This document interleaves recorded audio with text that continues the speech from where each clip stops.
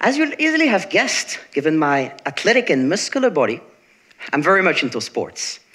And when it comes to football, my favorite player would certainly be Lionel Messi.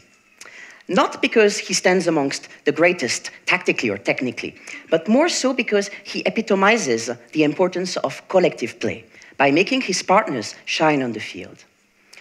You see, it takes more than one player to build a working team. You need 11 of them, each of whom has specific functions, such as navigating through the opponent's defense.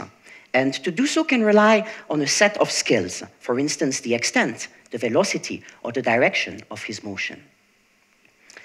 Now, it turns out that each of your brains is also a football team.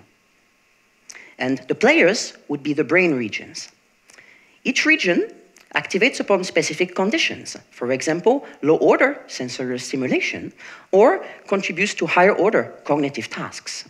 And each region has a dedicated profile of temporal activity with a characteristic amplitude, shape, and dynamics, which together translate into information smoothly flowing on the field of biological matter to lead, at the end of the day, the deserved and desired cognitive goal.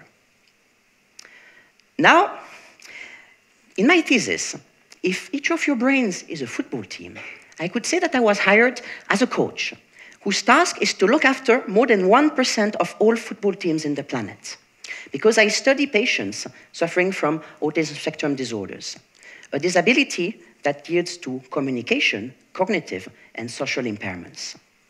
And it's not an easy job, because I need to apply very complex mathematical models to probe the temporal evolution of brain regions and their interactions. And I have to do this not on 11, but on hundreds and hundreds of different areas.